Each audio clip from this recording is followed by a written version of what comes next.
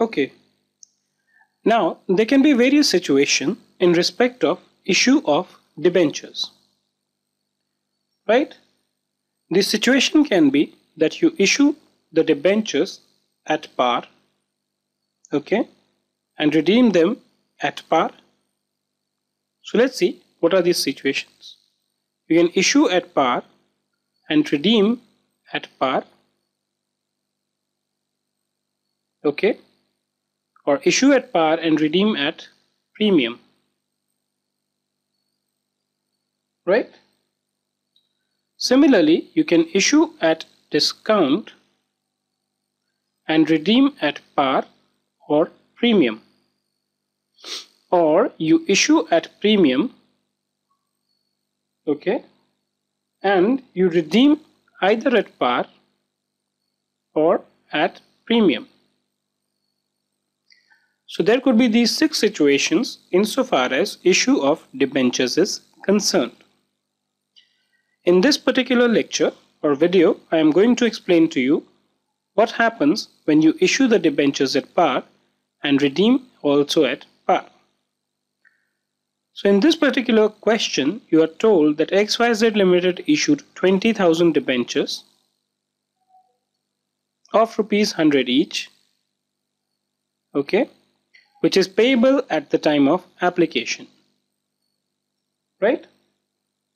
So 20,000 into 100, or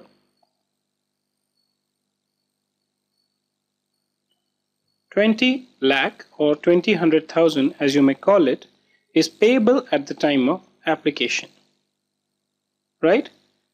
And such debentures can be redeemed at par. So the redemption price is also 20,000. I call this as RP and I call this as IP. IP means the issue price and RP means the redemption price, right?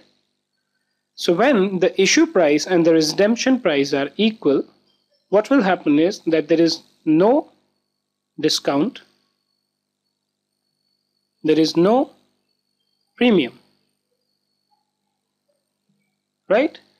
So the first event happens when you receive the debenture application money.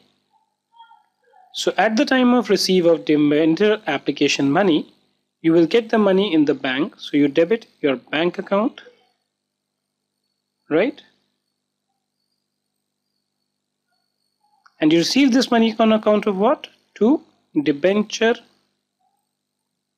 application account. Why? Because you receive this money on account of debenture application, being sum received on account of debenture application on 20,000 debentures at the rate of 100. Then this debenture application account is nothing but the sum received on account of issue of debentures. So you debit it and you transfer it to debenture account. In this case, the coupon rate of the debentures is not given, so we just credit it to debenture account, right? So these are the entries basically that you make at the time of issue of these debentures. Ultimately, whenever you have to make a payment, the entry which is there is going to be common. So you will debit the debenture account. Let's say after 6 years, you redeem the debenture. So you pay the debentures. So this liability in the form of debenture is reduced, is discharged.